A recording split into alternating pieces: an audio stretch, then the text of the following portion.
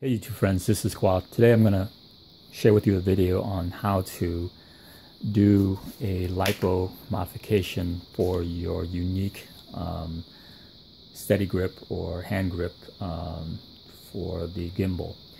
To be honest with you, this is not, the Steady Grip was not one of the things that really attracted me to the Yuneec. I mean, I thought it was a gimmick. But when I started using it, and I've been filming my kids with it, I found it to be really cool. I mean, it just basically is a gimbal for a handheld gimbal, so that you can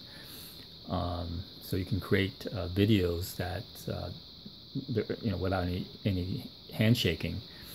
And now that I've been using it, I'm sold, and I actually will not videotape anymore without the gimbal.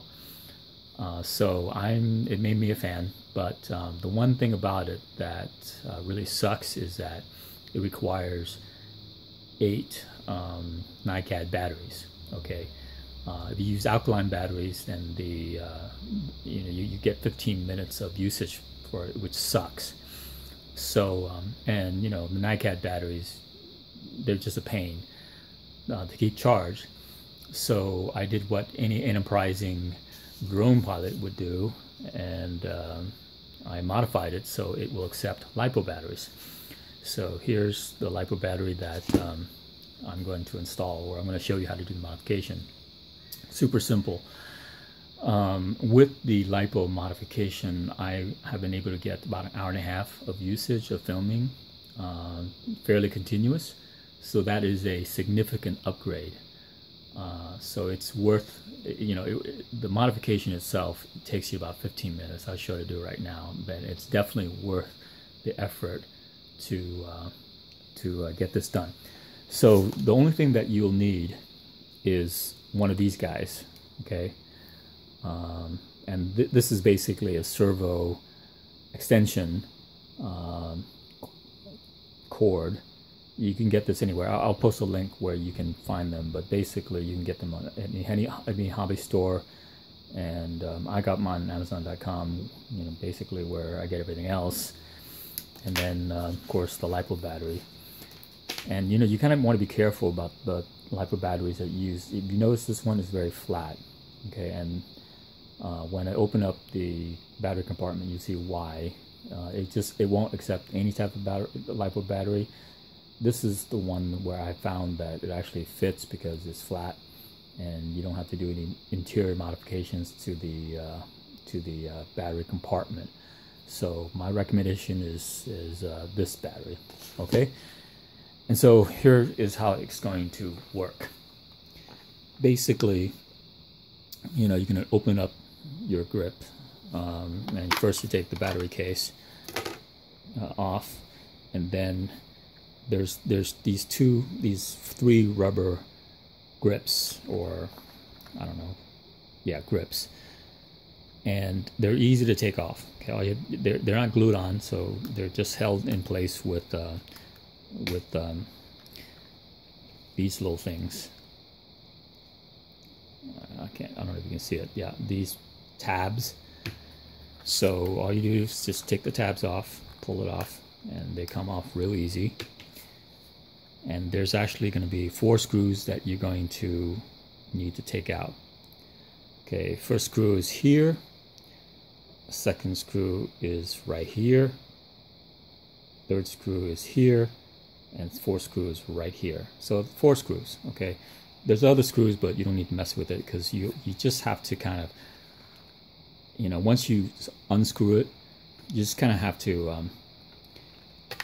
kind of pull on it a little bit, and then you'll see that it comes apart pretty easy, okay? And I've taken the screws off beforehand, because I don't think you really want to see me unscrew things. And then so the compartment, the battery tray, will come out very easy, okay? And of course it's connected with with these 2 wire leads. Red is positive and black is negative, okay? Super simple. Okay, so then what you want to do is, and I've done this already, Okay, and the wires, you actually have a pretty good length of wire, so you don't have to worry about screwing up. Okay, so you got the red wire and the black wire, and then in here that comes out of the bottom of the grip. So what you do is you take one of these guys, you cut it off, and then you just attach the brown wire to the black wire in here, and the red wire to the red wire there. Basically, you know, the red wire should always be in the middle. Okay, you know, some of these leads or servo leads that you'll find have black, red, and yellow. Okay, the one I'm looking at, the one I see is brown and red. But you know, you just got to remember, brown goes to black, red goes to red. Red always goes to red, and you don't really need the yellow, which is a single wire. You can just get rid of it and pull it out, which I've done. So the end result should look something like this. Okay, you don't really need to solder it. I soldered mine because, you know, I want to have a firm what do you call it, connection. And but you really don't need to. You can just twist the wires if you're feeling lazy or you don't have soldering iron. So you have something like this, okay? And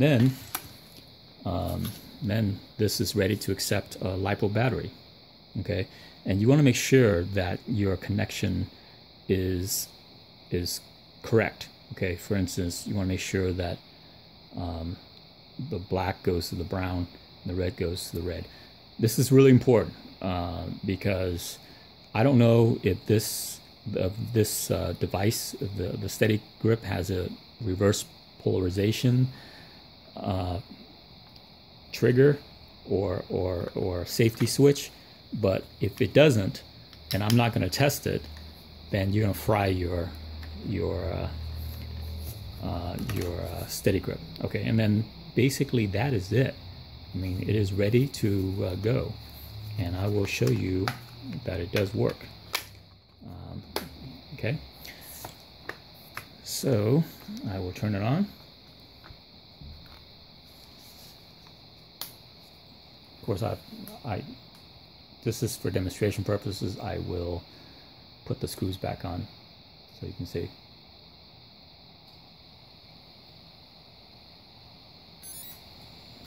And there you go. And you can see that everything is working, and you know, the gimbal is operating as it should using LiPo batteries. I shouldn't have to say this, but of course if you do this, then you will avoid the warranty of your Steady Grip. But anyway, this is something that I've done, and I've been getting good uses out of it. Hope it's been helpful to you. And I will post links to the servo leads and also to the battery, where I got the battery, and it was from Amazon.com. So I hope this has been helpful to you. If you like these types of videos, then like and subscribe, and I will produce more of them. Thanks for watching.